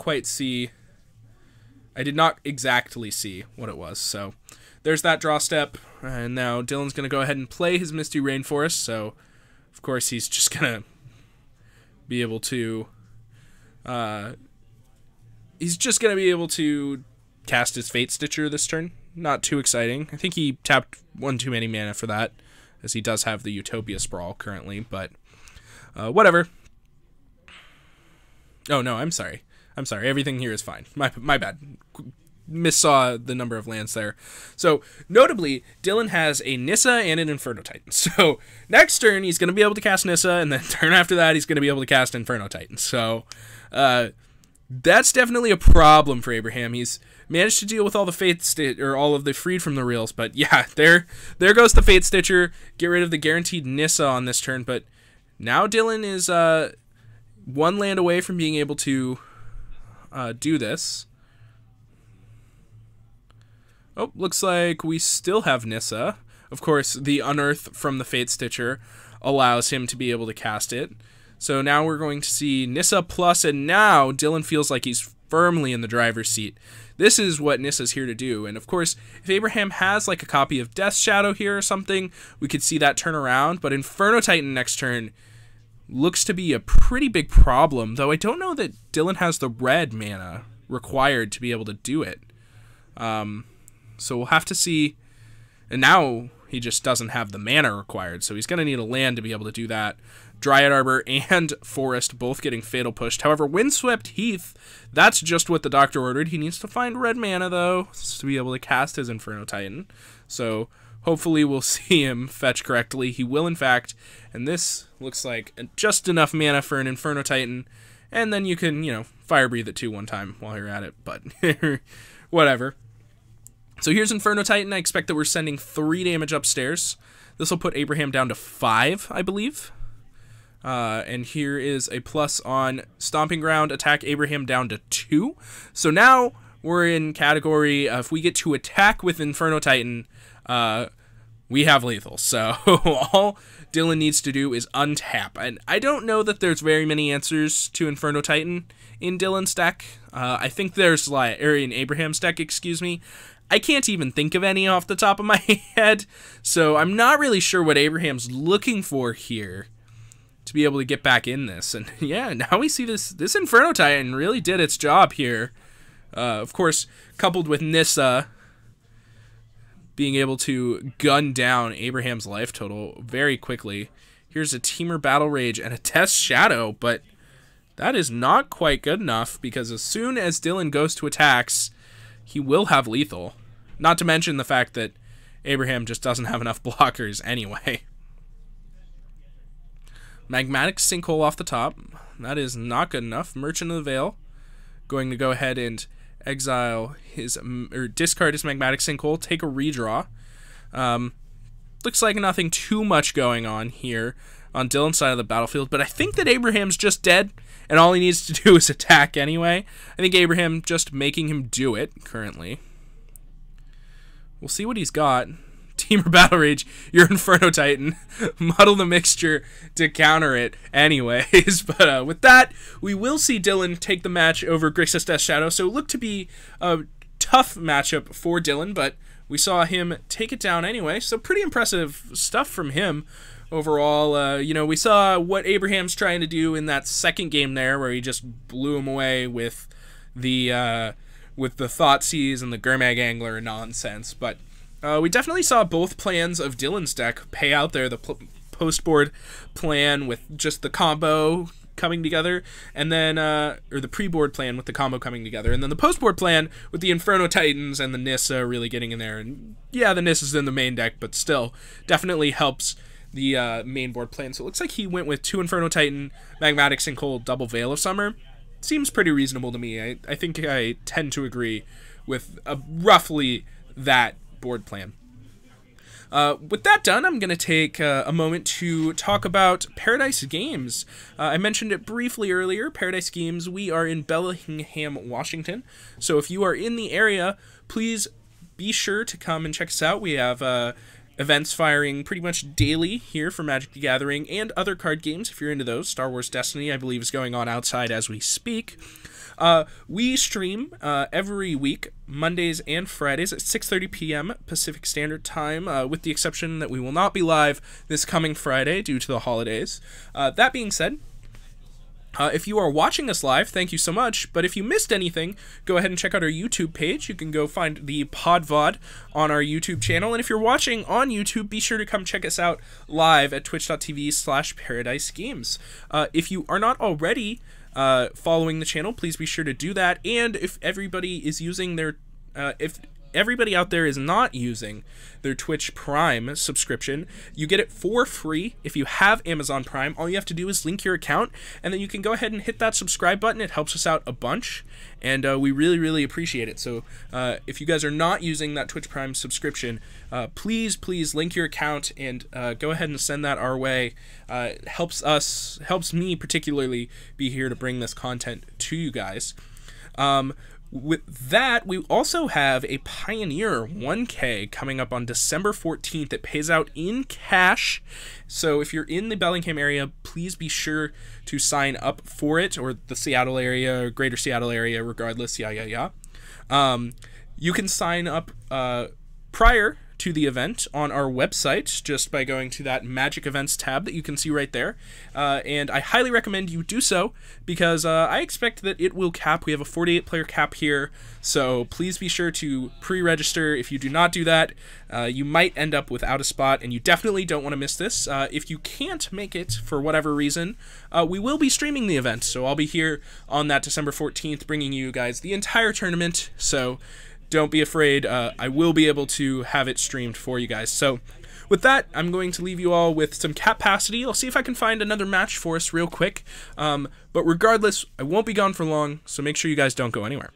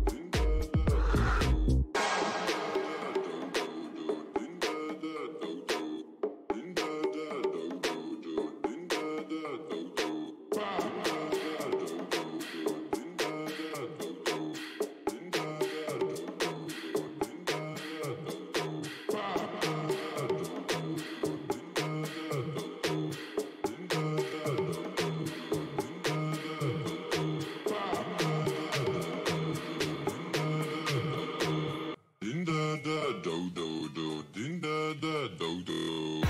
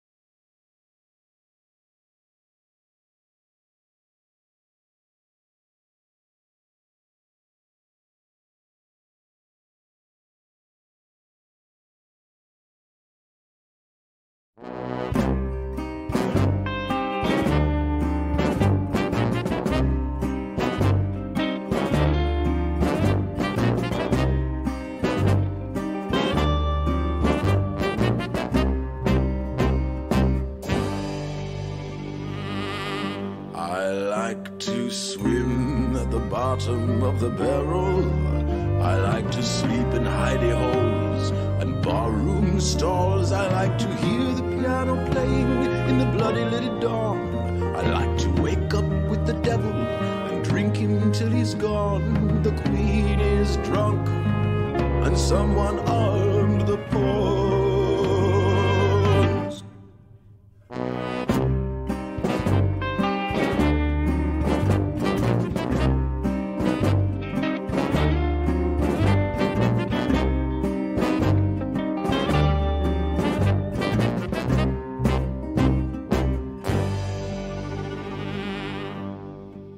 Oh, the truth they say is an acquired taste, a vice I've never thought to own. There is no cleaner left, so we filter it through cigarettes.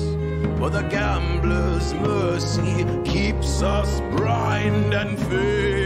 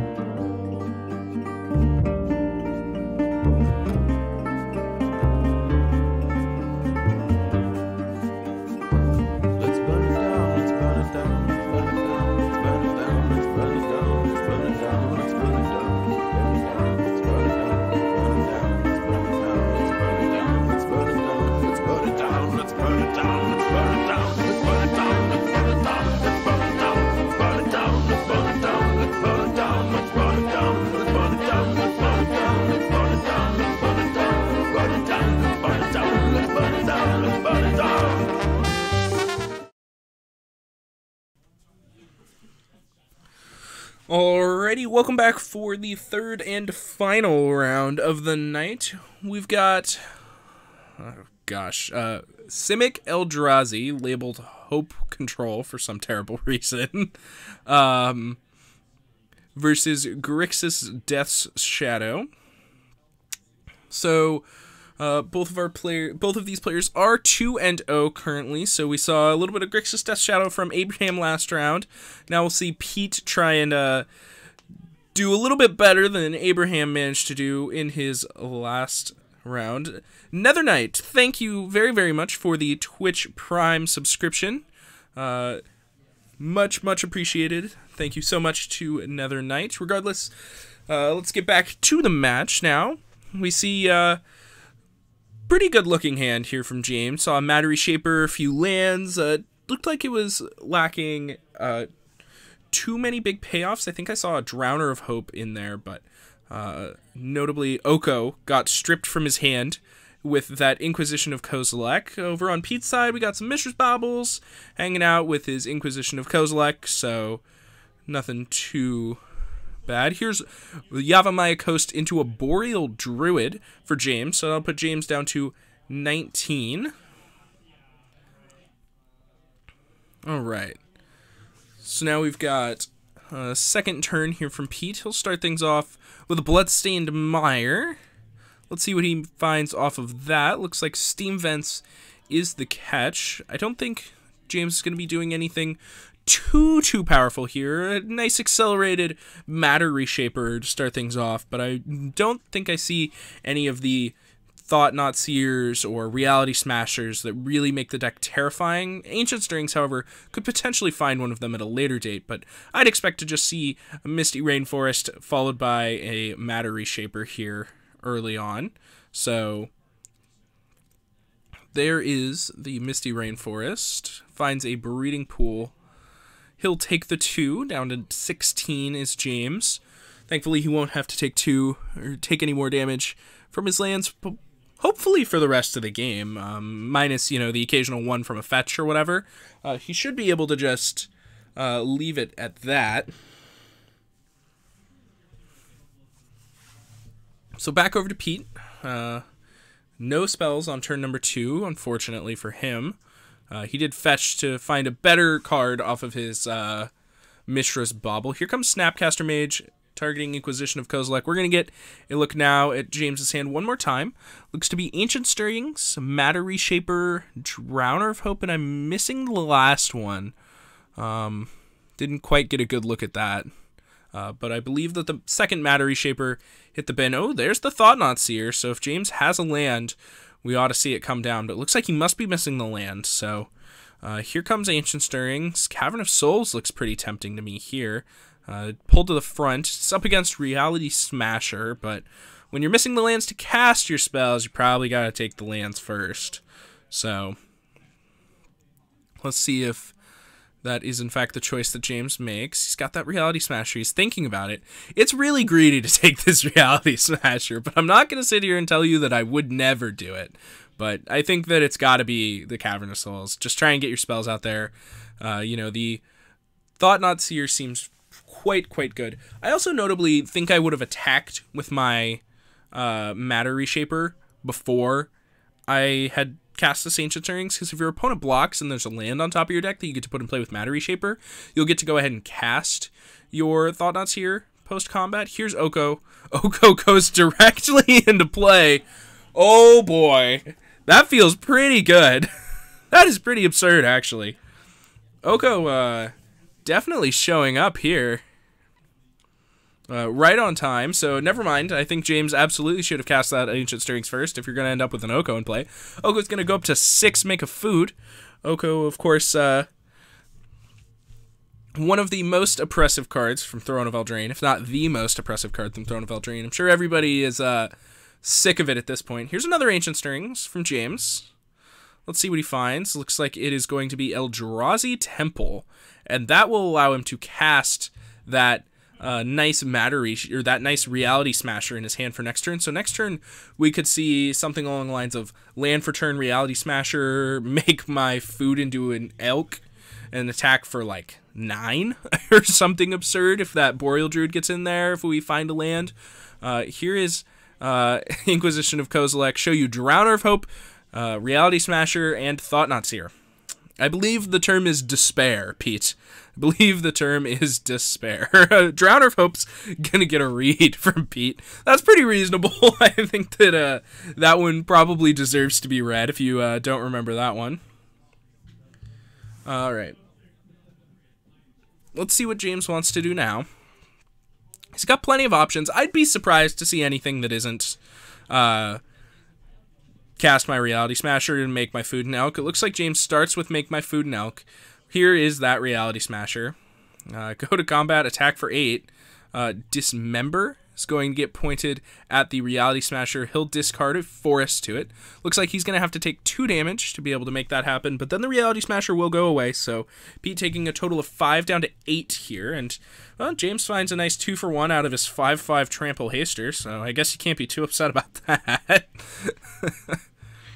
And with that, we ought to see it go back to Pete. Pete, notably lacking any threats here. He kept hand with quite a few Inquisition of Kozileks, a few ways to sculpt his hand, but not any powerful ways to kind of get ahead. And that is often a problem with these decks. And there's Elder Deep Fiend off the top. The hits don't stop coming for James. Here is Thought-Knot Seer. Fatal Push will take out the food token on Pete's side of the battlefield, and then we might just see the Snapcaster Mage get flashed in here. I'm not certain what his other card is. It would, of course, give him at least a 2/1 down the road if his other card is a blank. So it looks like that is what we'll see, and it is Stubborn Denial, pretty much a blank, so I think I agree with that choice from Pete. And now we'll see if James wants to get aggressive with this Boreal Druid. Looks like just a food for now is the choice. I think I tend to agree. We need the mana pretty badly, actually, so I think I like this choice. Send it on over to Pete. He's got no cards in hand. Watery Grave off the top means that we are pretty much done here. He knows the bad news that's coming. And we will see James take down the first game here. Let's take a look at what Pete can do to kind of put a band-aid over this matchup. He's got 1 Plague Engineer, 2 Kolaghan's Command, 1 Drown in the Lock, 1 the Royal Scions, 2 Damping Sphere, 1 Disdainful Stroke, 1 Engineered Explosives, 1 Surgical Extraction, 2 Mystical Dispute, and 3 Collective Brutality. So I think that out of Pete's sideboard, hello B-Man Hero, how are you doing tonight? So anyways, out of Pete's sideboard, I think that the Plague Engineer is obviously really good. You get to name Eldrazi and it trades, and that's kind of as much as you can hope for. This is not Pioneer, this is Modern. Although we definitely see the Simic Eldrazi deck somewhat appear in Pioneer as well. But definitely get some pretty notable upgrades with like Eldrazi Temple in Modern. Anyways, the Disdainful Stroke is pretty good if you manage to find a game where the Eldrazi player doesn't have Cavern of Souls, which I think you probably can assume will happen a reasonable amount of the time. Engineered Explosive's interesting. It can deal with Oko. It can kill some of the cheap Eldrazi, and it can kill a lot of the mana dorks. So that's potentially interesting if you play turn 1 Engineered Explosives for 1, turn 2 just crack it and destroy a mana dork. I could buy that on the play. But other than that, nothing too crazy. Drown in the Lock, another one that seems probably pretty good here. Hopefully is able to kill some of the... hopefully the Drown in the Lock is able to kill some of the bigger Eldrazi. Sort of new to Magic, what set is Modern? Modern is 8th edition onwards, so it's similar to Pioneer in that the format doesn't rotate.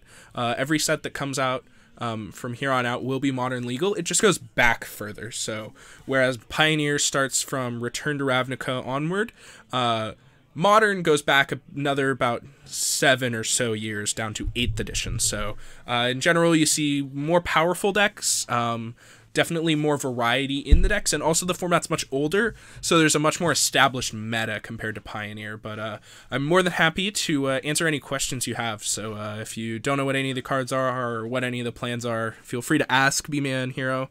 I would love to help you out. Let's take a look at James's sideboard, though.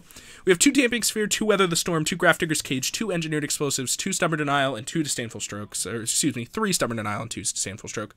Nice clean sideboard here. Engineered Explosives is excellent against Grixis Dust Shadow.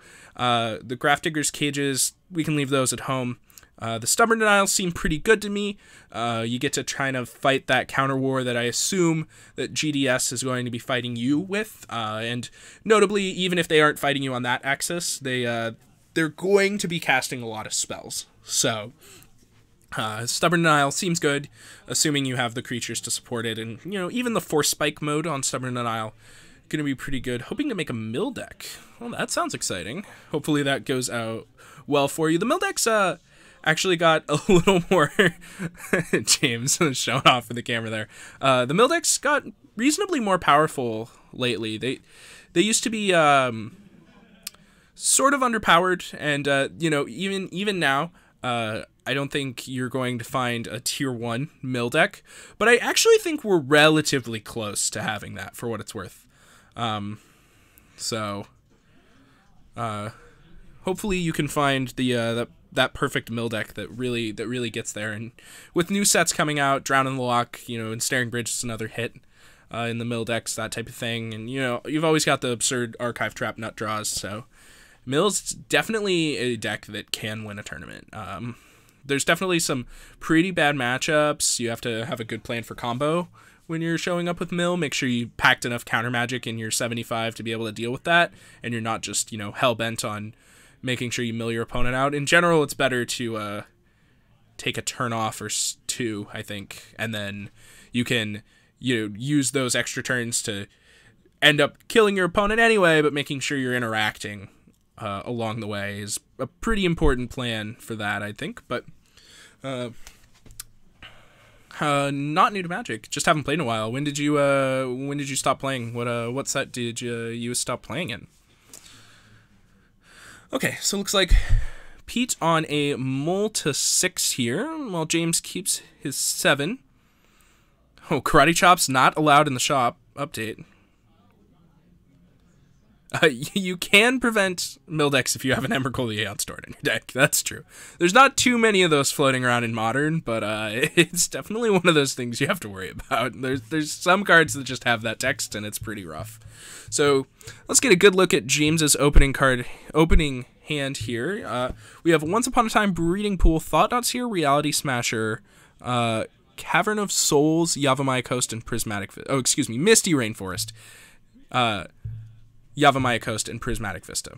So, we'll see if Pete wants to take the Once Upon a Time. That's probably looking to speed James's hand up, and then, you know, Pete's going to look to have a lot of time to be able to develop the board uninterrupted, most likely, if he takes that Once Upon a Time, or he could try and take the more powerful spells in Thought-Not-Seer, Reality Smasher. Thought-Not-Seer's particularly good, so. Okay, so yeah, it's been a little while, probably about, yeah, been a little while for you, about 6-7 years. So you probably stopped playing right around when Theros, Return to Ravnica, and all that came out, something along those lines. So Pioneer's probably all new stuff to you. So you hopefully will recognize some of these cards from back then. Notably, this Eldrazi deck's full of newer cards, so those ones might be a little different. But Mishra's Bauble, Thoughtseize hopefully ring some bells. Mishra's Bauble going to target Jeems. He'll get a sneak peek. Interesting that he targeted Jeems instead of himself there, Pete. He did have the fetch land, so he could have potentially had some better card selection. So definitely an odd choice. All right. Got Blood Crypt coming off the top here from that Polluted Delta. Pestilent Spirit. Ooh, that card is sweet. Big fan of Pestilent Spirit. I crushed many a draft with that one. Have yet to play it in Constructed, but I do thoroughly enjoy the card. Alright, we've got Thought Scour. That's going to mill a Stubborn Denial and another Thought Scour. It'll draw him one card. Here's a Gurmag Angler from Pete. And now Pete's down to 12 already, but he is presenting a pretty fast clock here. And with James's... I'm going to go with Glacial hand. It's very, very slow. Ooh, Noble Hierarch, though, looking to speed it up.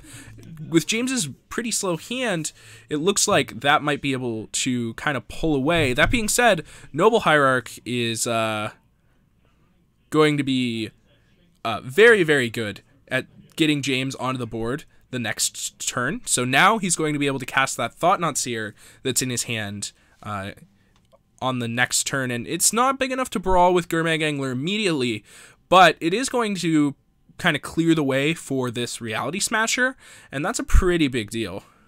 Oh, sick. I hope that you crush that tournament, B-Man. Alright, so we've got Forest off the top for James, so let's see what he wants to do. I'd be surprised if we didn't see... it looks like Pete meant to play a Death Shadow on his turn, so here is the Thought-Not-Seer, Temur Battle Rage, and Gurmag Angler, the cards in hand for Pete. Interesting choice here. The Temur Battle Rage definitely allows him to kind of trade favorably in combat, but I'm not certain which one is really better. You know, the Gurmag Angler is going to be doing a whole lot of nothing for a long time, but it is going to be better, likely, in the long run. So here's Bloodstained Mire. That's a pretty good draw. So I would expect to see...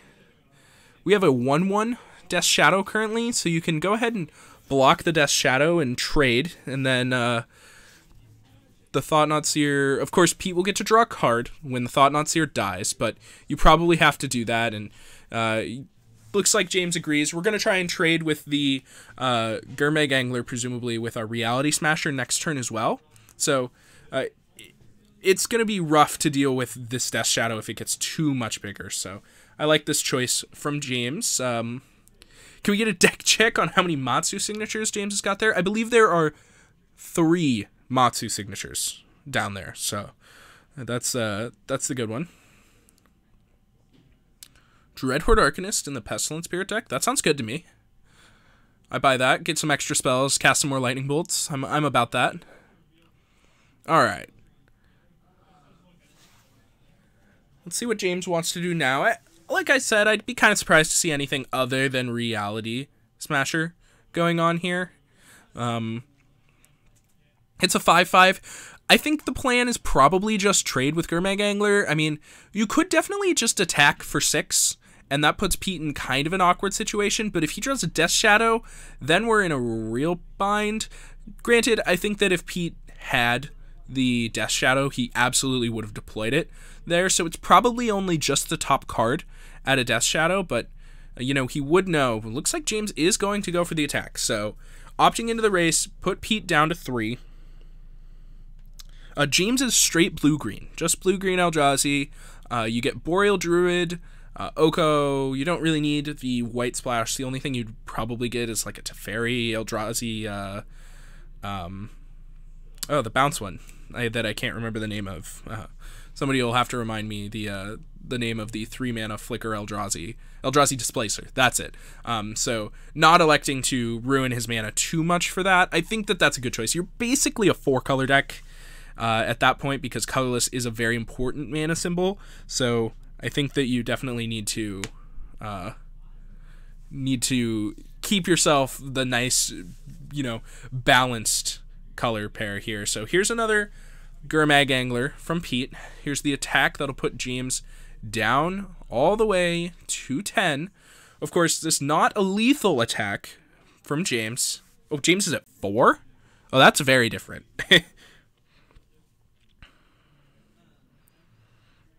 All right. Eldrazi Time Raveler. Not quite. Okay. So let's see what James wants to do now. Looks like he's leading things off with Once Upon a Time. That Mattery Shaper pulled to the front. That one looks pretty good to me. Notably, if we attack here, Pete is going to have to block, and he'll still take 1 down to 1. So that's pretty good. If, you know, James had managed to find, a Noble Hierarch there, he would have been able to attack for lethal, but no good. Of course, if James was able to take that Oko there as well, he also would have been able to attack for lethal by making that Gurmag Angler into a 3/3 elk and then just trampling right over it with its Reality Smasher.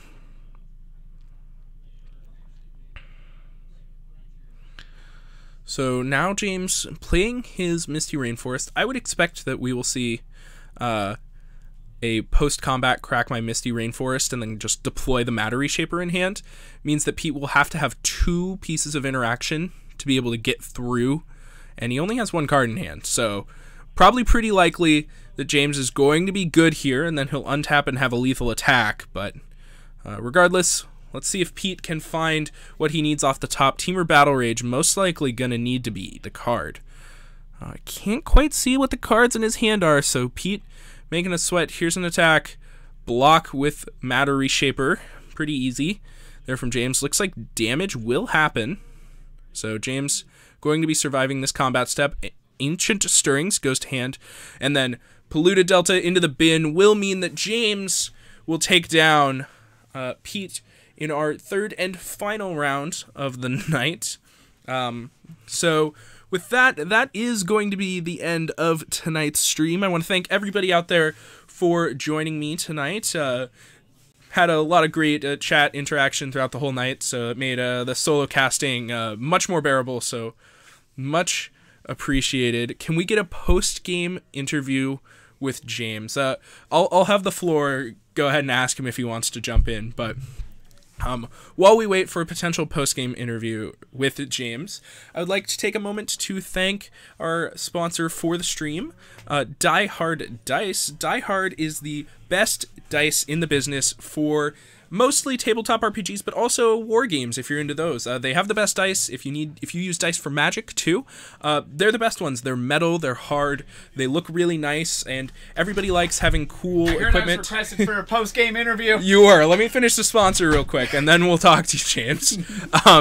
But Die Hard Dice has the best dice. They're metal, they're hard, they're super cool, they feel great to roll, they look great, and if you are looking for a gift for somebody coming up, potentially for the holiday season, highly recommend Die Hard Dice. We have them in store, and due to our rainy day special, that means that they're even 20% off right now. So go ahead, check out Die Hard Dice, and thank you to Die Hard Dice for sponsoring the stream. Hi James, how's it going? Good, how are you? Oh, doing all right. You just threw tonight's Modern Magic at Pairodice games. What are you doing now?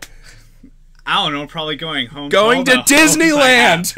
Going to Disneyland! You're going to Disneyland! Thank you, Jasasin, for the nice Yavimaya Coast. I have a nice Japanese Apocalypse Yavimaya Coast. I take it you got it from him. I may have got it from Jasasin 42. Yeah, that sounds right. So you just crushed some people with Simic Eldrazi. Why don't you talk a little bit about that deck? Alright, so the deck's sweet. Elder Deep Fiend looked nice. You didn't play it, but it looked sick. Yeah, no, it's great. That's how I won a game against Blue Moon. Didn't really cast it that much, but I play 3 of them and they're great.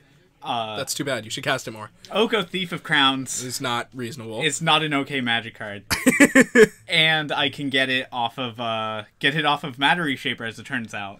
First time I've done that, but it's nuts. Yeah, it seems really. I saw you flip that. I was like, oh no. No, Oko. Okay.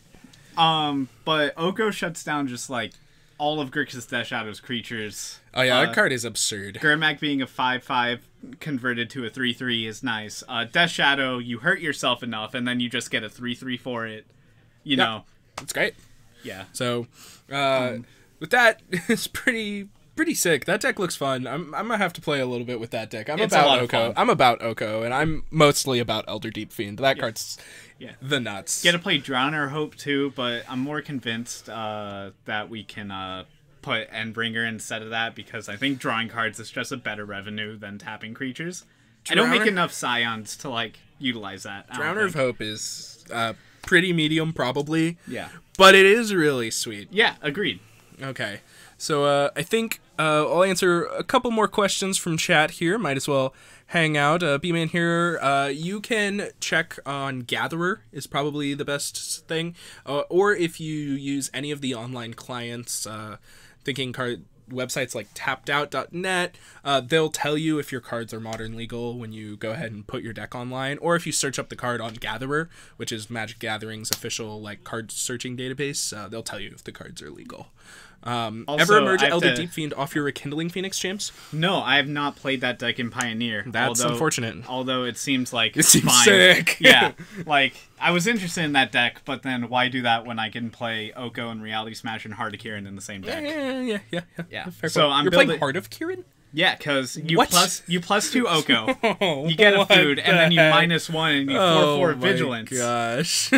And it flies. It's real good. That's so sick. Yeah. I didn't know you were playing Heart of Kieran. Why are you playing? Oh wait, are you talking about my deck? No, I'm talking about Pioneer. Oh, Pioneer. Okay, yeah. I thought you were just like playing Heart of Kieran in Modern. I was like, oh my god. No, what? I would never dream of it. Yeah, that seems also ludicrous to me. Nice elk.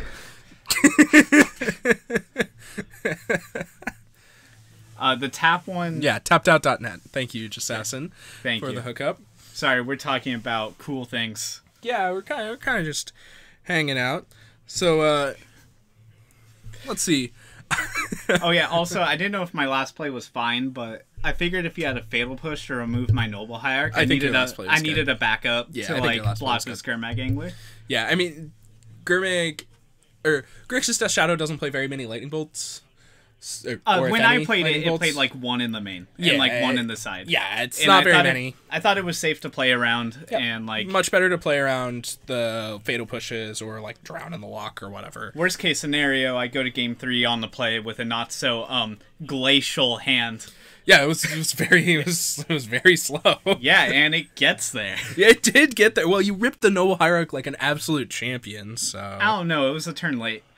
Yeah. It was definitely a turn late, but it still cast your spell on time. It did. It did cast my spell. I think it was actually right on time. Yeah. Alright. It even dodged the Thoughtseize, so I think it was actually perfect. I don't know. I'm just a professional, and I don't know what to say about that. I think so. Thank you for having me. Yeah, with that, Thank you so much to everybody for tuning in. If you missed Happy Thanksgiving, nerds. Later, James. If you missed any of this stream and you want to check it out, go ahead and check out our YouTube channel where we post all of our VODs under the title PodVod, so just go ahead and search that on YouTube. They should come right up, so if you missed anything, go ahead and check that out. And with that, we will be back in 1 week's time for Modern again on Monday. We won't be here on Friday for Standard due to the holidays, but normally we will be. So with that, I'm going to leave you with some Hot Damn Scandal, and thank you guys so much for tuning in. I'll see you all next week.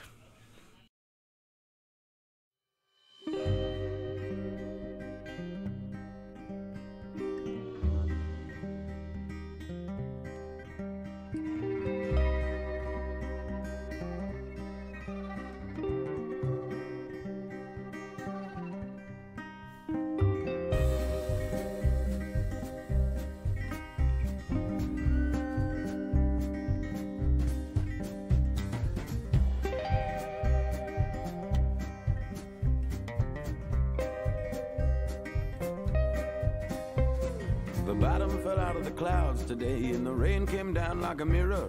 One big sheet and it shattered on the ground. Now it's 7 years of bad luck all over this town. It's collection time on all of your debts, and you can't get by just talking.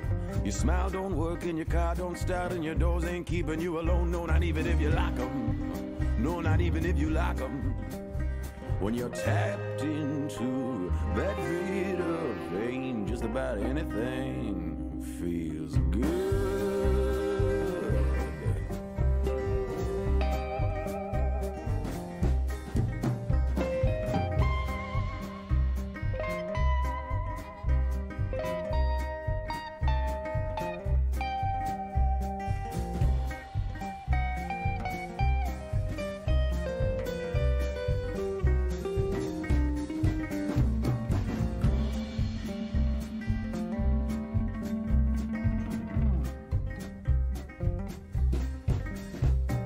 Sun tried shining on a lost boy's eyes. They reflected oh so pretty, but it's cold behind them golden shores, and the sweet light wasn't nothing more than their own damn wishing, 'cause they just don't listen. Now wish on your candles, pray to your God, cry for your mama, put $1 on the bar. It feels like breathing, but the only good feeling ain't a gamble is a sin. So I think I'll play it safe and get a gin. I'll take the devil for a spin. When you're tapped into that bitter vein, just about anything feels good.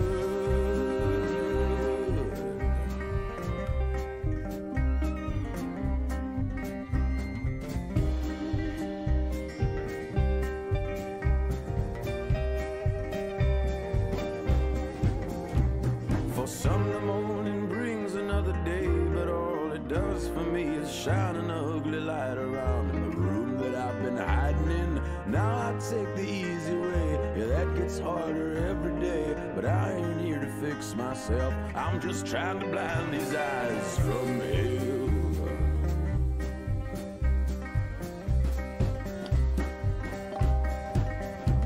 When you're tapped into that